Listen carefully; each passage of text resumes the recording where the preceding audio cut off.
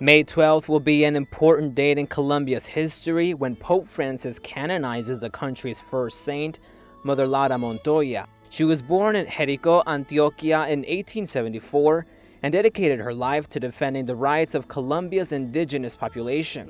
In 1914, she founded a religious congregation that provides education and training to marginalized people. Her work was even recognized by Colombian authorities when she was alive. Ese interés existe porque el presidente. There's interest there because there's a link between President Santos and Mother Laura.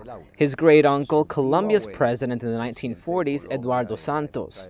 In that time, when he was president of the republic, his great-uncle Eduardo gave Mother Laura the Cross of Boyacá, which is the highest honor given to Colombian citizens. Her congregation, known as Mother Laura's Missionaries, work in over 20 countries in Latin America and Africa. They look after what Pope Francis referred to as the world's peripheries. Mother Laura felt strongly about it as well.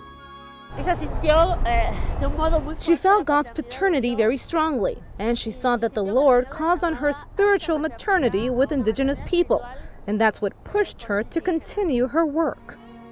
Even though she died in 1949, her legacy remains alive through her congregation, as well as hundreds of meditations and texts. To further advance her legacy, her missionaries have taken to social networks to spread the social commitment of Mother Laura, Colombia's first saint.